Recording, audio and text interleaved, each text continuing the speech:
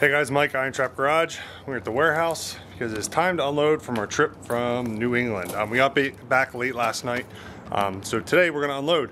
Matt and Steve are gonna be here in a minute. They're gonna help me unload the trailer.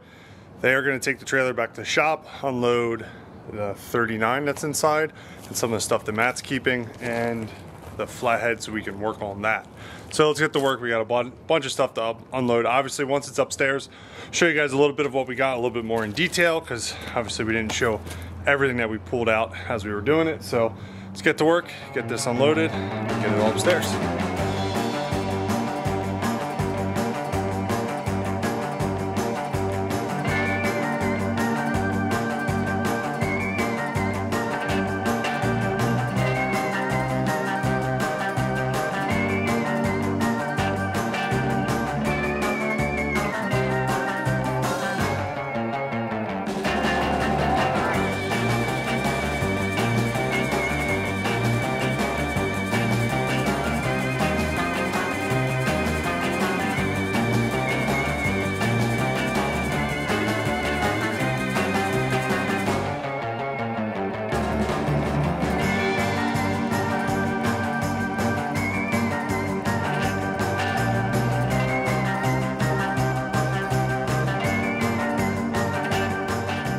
All right, so we got most of our stuff organized and kind of divvied up. Whenever we do this, I usually found that it's best if I just right away skim off the stuff that I want for myself or that we need for the shop with supplies or whatever, consumables. And then we don't have to worry about like going through the stuff later. So we'll walk you through like we always do and show you some of the highlights. There's a lot here. There's stuff still in bins and boxes that there was a lot of smalls this time, so it wasn't worth getting into too much. So we'll start over here. So we got this really cool, we dug this out of the first place. This was like wedged between two workbenches and was filled with all kinds of like new bearings and grease seals for all types of stuff. It wasn't like the original packages for this really. So we cleaned it off. It's actually not too rusty. So this would have had all kinds of different ignition parts on it. It's originally like a Napa brand, I believe. But super cool. It's neat that it's a tall one like this. You don't see them as often. You see the shelf, the tabletop or shelf ones. So got this, really cool. This is probably something that we will just sell. As much as I'd like to keep it, I'm quickly running out of space in the new shop, and I don't really have room for it. So don't have many ignition parts to display? Whatever, I just don't have space for it. We got this, one, because we kind of need another set of cabinets for parts. Steve and I have been trying to work around the shop and get all of our stuff for putting cars together organized, whether it's hardware or it's like brand new Ford specialty stuff, seals, bearings, whatever, tie rods. And we've been doing a good job, but we're already kind of running out of drawers, so we need to kind of organize some more. So I grabbed this because of that. It's all rusty in the top because the building was leaking, so it's not like it's really a mint piece, but the other bonus was it was filled every drawer with stuff. So we went through, found some neat stuff that we pulled out. We left some stuff in the drawers that like we could use, like shackles and random stuff. So that'll go back to the shop and get put to use and stored. That'll be cool. This is a pair of 36 fenders that are pretty complete. They're in so-so condition, definitely savable. These were kind of thrown behind that 39 convertible sedan that we purchased. Basically, we bought the car and all the parts that were thrown in it and around it came with it. So after we got everything out, we realized these were 36s, which is cool. So obviously these will get disassembled and sold. These front inner pieces here are kind of desirable. We usually part these out a lot of times because the parts are harder to find than the fenders themselves, so the headlight brackets and all that different stuff. So Mike will work on taking that apart. We'll usually have like a waiting list of people looking for 35, 36 fenders and fender parts and stuff like that. So those will get put to a new home. Yeah, we got this Model A cow that I believe was at the first place. We think it might have been Woody. I believe it is based on these little wings that come off the side. Yeah, so we believe this is Woody, so it has some Woody specific parts. The cow itself, I believe, Mike educated me on this, but the same as truck. I think, I'm not sure. But I'm not sure, but we're pretty sure it's Woody. The guy's place that we went to, he had a little bit of Woody stuff. There was no Woody vehicles left. He had sold his cars. but this was there, so we figured we'd save it. It was in a corner that was getting very, very wet. I have a feeling it was actually in a lot better shape before it was in a corner of the building that was just getting rained on, unfortunately. But we saved it, and now it can get used for somebody's project. Couple of transmissions, 39 Chevy Trans, bunch of manuals. We cleaned out a cabinet at the one place that was all kinds of manuals and books and stuff like that. So we're going to go through those. Those are always good to have. Some of them are GM, Mopar, all kinds of stuff. I'll probably pull a couple of Ford ones I need, but the rest of this I don't know if we actually bought any Ford. I think they're all Mopar and GM. Finally, we can sell something. But there's like Cadillac, there's all kinds of stuff in there. So these are great to have for the diagrams and all this stuff. It's great. With the internet, it's really nice because you can Google a lot of stuff, but sometimes having a repair manual that has those schematics or blow-ups or part numbers and stuff like that, you can't get that information anywhere still, and these books are very, very valuable. So we've been trying to save a lot of paper goods like that that I think is important, because I know with the Ford stuff it's good for me, so it's going to be good for everybody. This is roughly a 40 Ford Woody, or bunch of parts of it. It's like 2/3. Yeah, it's something like that. There's like 3 doors, really nice B-pillars. There's actually some pretty solid parts on here. There's also some parts that are completely junk that would be good for patterns. We had this panel here, which we haven't fully identified yet, but it says 46.8 on it. And we're kind of thinking it has some latches on it. Kind of thinking it's for Woody. But again, we haven't fully identified. I'm very new with that stuff, so we'll have to probably ask for some help from some friends. But this was just, they had a trash can full of this stuff. And some of the stuff's really good. They could be reused, like, for instance, like this. It's dry there, but the inside's like pretty decent. So we figured either for patterns or for a guy that's got a survivor car and maybe, you know, the car sat in a spot where it leaked and this piece is totally wrecked on their car.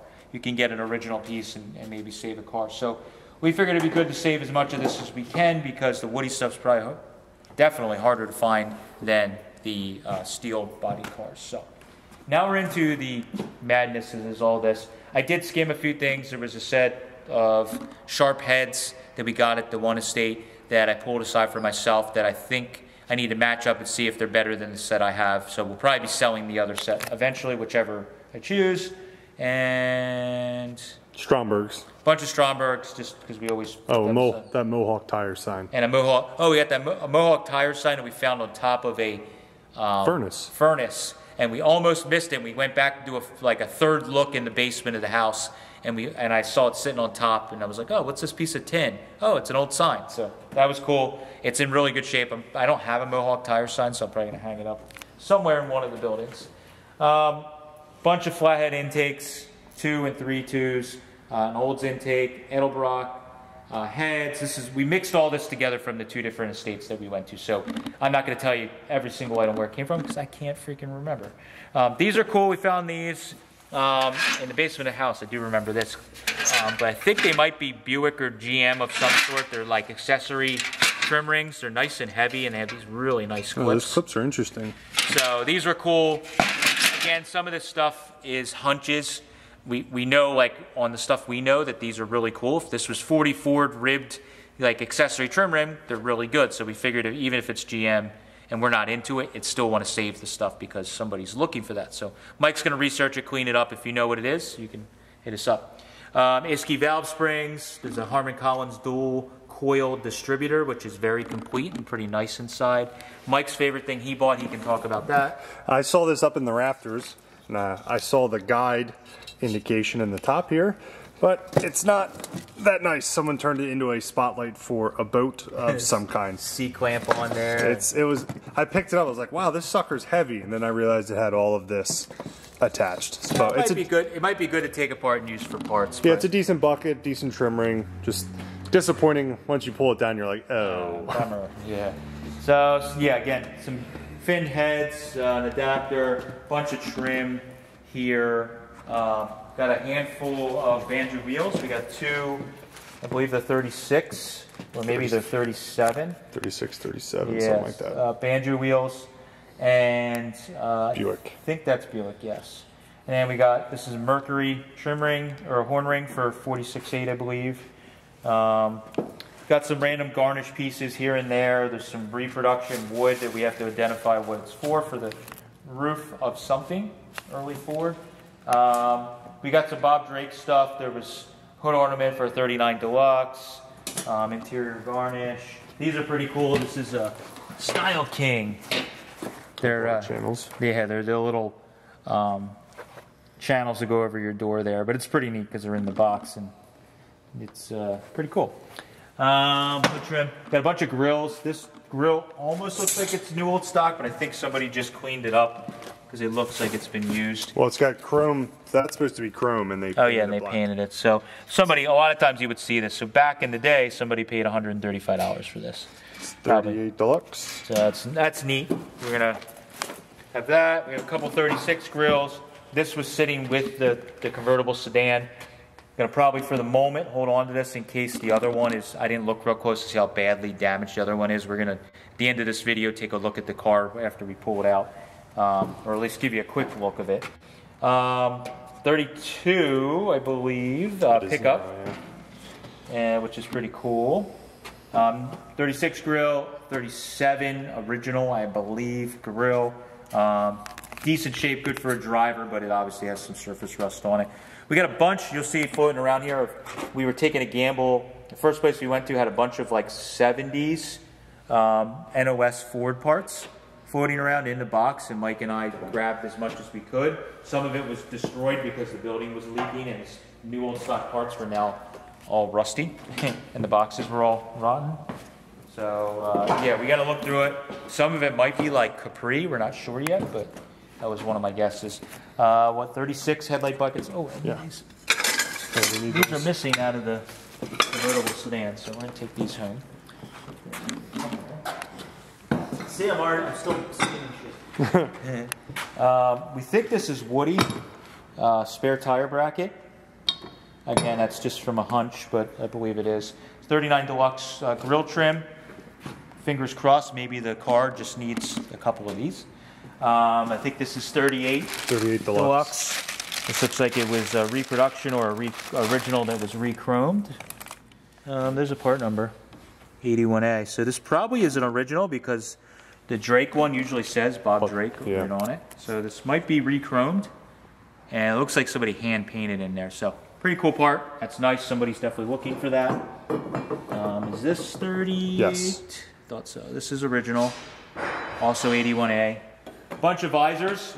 For whatever reason, we rarely find visors out in the wild except for swap meets.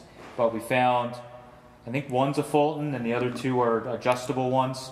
I really like the front one, the white one, the center piece of trim is really cool on it. Window regulators out the wazoo, hood ornament, some skirts, steering boxes. We got some more Drake reproduction stuff. This cool wheel bearing service cabinet is kind of neat. Zephyr distributor is kind of cool. We got that. If you don't know that, these were dual coil. So you can see they look like a normal Ford distributor, but this opening is a lot bigger. And then you can see where there's the two pickups there. So this is really good. Hot rodders like these because back in the day they were converting these to be dual coil for a V8 car. So Zephyr guys like them, but also they are good for hot rod crowd. We got a couple of the used ones and then some NOS ones, these Buick trim pieces. So these two are new NOS, those two are used. This was the first property that the guy had, like, he must have owned all kinds of different cars because we found literally everything. New curb feelers, got some tag topper reflectors. This is super cool. This is a fire department tag topper. It's pretty, the paint's pretty rough, but it's actually in good shape. I don't know if I'm going to keep that or sell that. We may get rid of it. I don't know. It doesn't. I have so many tag toppers, and I don't even have tag toppers on my cars, so probably sell it. I don't know. Got a bunch of neat old license plates. Oh yeah, we got these. Got a whole case of these. These are old oil bottles with the mobile on them. Just neat for a shelf display. They're missing the paper labels, but we'll probably sell them one by one more than likely. Yantic Fire Department. They're kind of cool.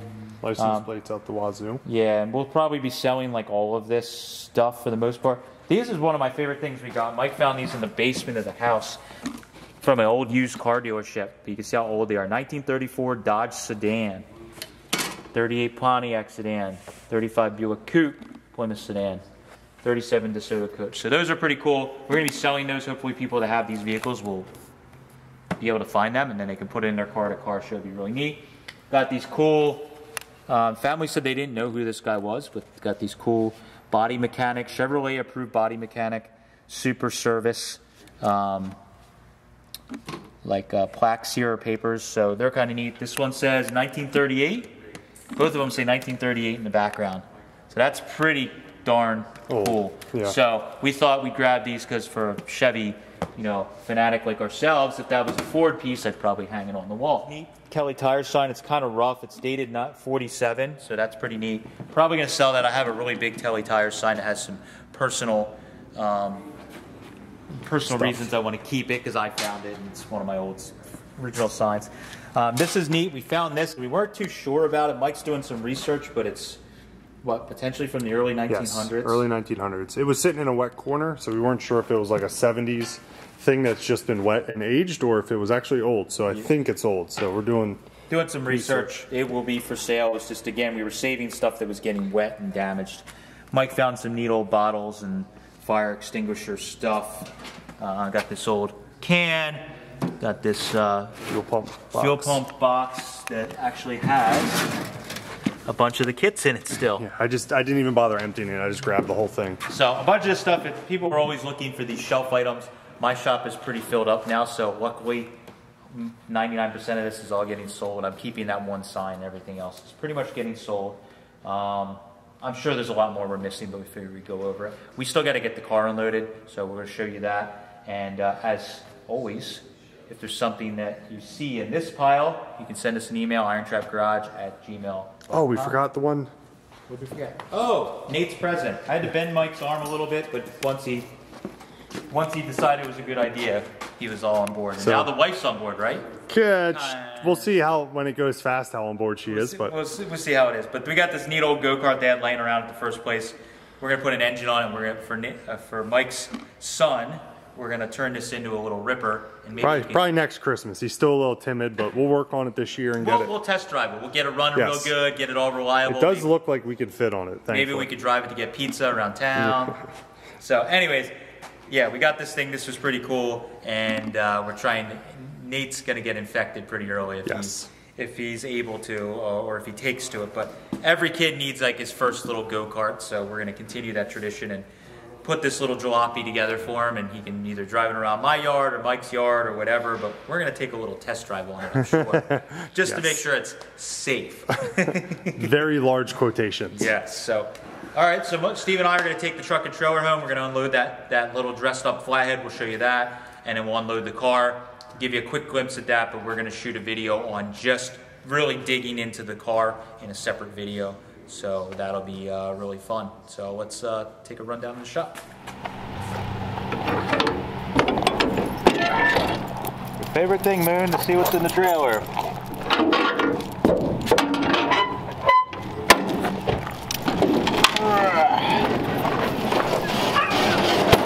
What is it, buddy? What's in there? Come here.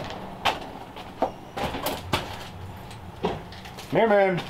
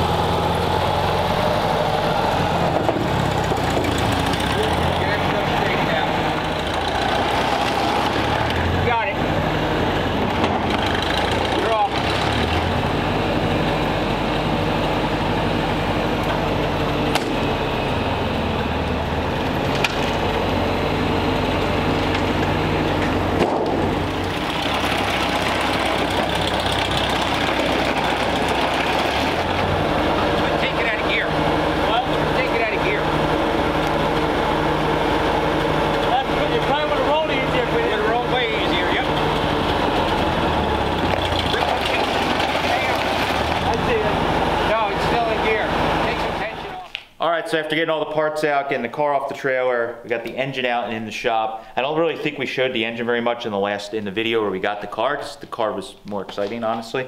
But we found this engine sitting in the back of the shop. The shop had gotten like flooded at some point, and luckily the Ford that was in there was sitting high enough it didn't get water in it, but the building was obviously very damp for a while, and we found this engine under a ripped up tarp. It got damp. You can see the back of the generators. That's probably the worst part of it, but you could see, we started looking over everything, and it's like a kick-ass hot rod engine that was pulled out of a car and just put away. Now, like all flatheads, we have no idea what was pulled. It could have been that it was cracked and overheating, could have been that it's worn out, could have been that it was a good engine, somebody put a small block in. It's hard to say, but for us, it's got the right stuff. It's got neat old Finn Dolphinhauser speed equipment on it, cool air cleaners, and then the other giveaway is it has this Harman Collins dual coil distributor. So the Offenhauser stuff is pretty common. Guys would put that on stock engines, but this thing being all dressed out like it is, and that distributor makes me think that it might have been warmed up potentially, because